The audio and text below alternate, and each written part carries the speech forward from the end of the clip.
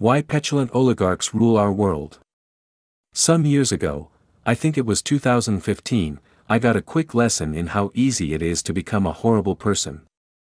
I was a featured speaker at a conference in São Paulo, Brazil, and my arrival flight was badly delayed. The organizers, worried that I would miss my slot thanks to the city's notorious traffic, arranged to have me met at the airport and flown directly to the hotel's roof by helicopter. Then, when the conference was over, there was a car waiting to take me back to the airport. And just for a minute I found myself thinking, what? I have to take a car. By the way, in real life I mostly get around on the subway.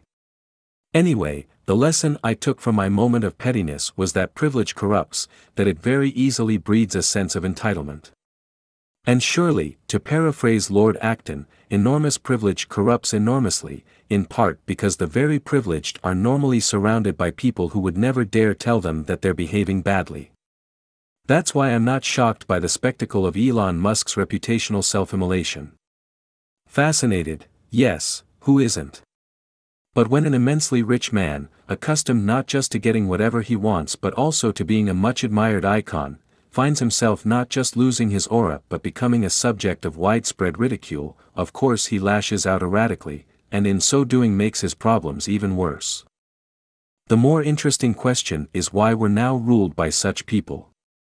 For we're clearly living in the age of the petulant oligarch. As the Times' Kevin Roose recently pointed out, Musk still has many admirers in the technology world.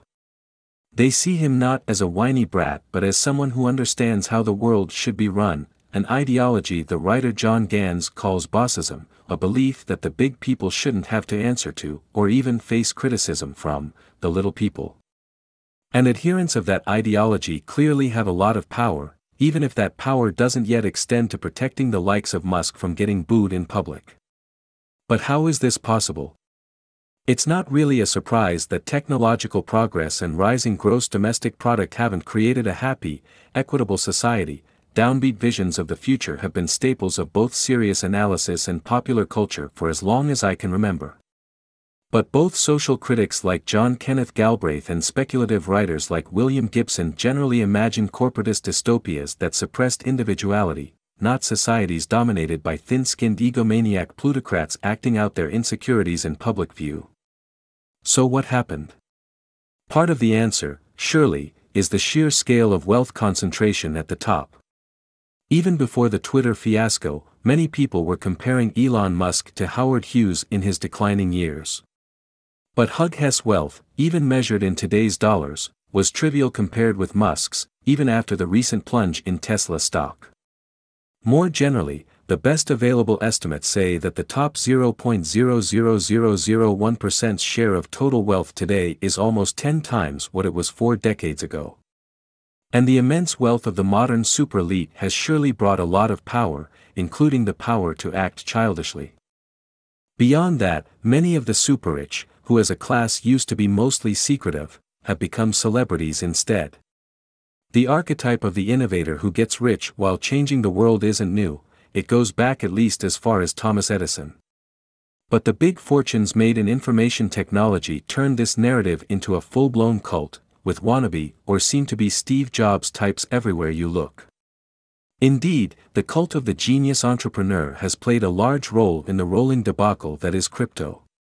Sam Bankman-Fried of FTX wasn't selling a real product nor, as far as anyone can tell, are those of his former competitors who haven't yet gone bankrupt. After all this time, nobody has come up with significant real-world uses for cryptocurrency other than money laundering. What Bankman-Fried was selling, instead, was an image, that of the mussy-haired, scruffily dressed visionary who grasps the future in a way normies can't. Elon Musk isn't in quite the same category. His companies produce cars that actually drive and rockets that actually fly.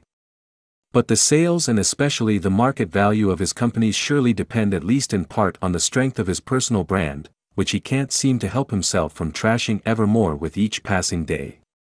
In the end, Musk and Bankman-Fried may end up doing a public service, by tarnishing the legend of the genius entrepreneur, which has done a great deal of harm. For now, however, Musk's Twitter antics are degrading what had become a useful resource, a place some of us went for information from people who actually knew what they were talking about. And a happy ending to this story seems increasingly unlikely. Oh, and if this column gets me banned from Twitter, or if the site simply dies from mistreatment, you can follow some of what I'm thinking, along with the thoughts of a growing number of Twitter refugees, at Mastodon.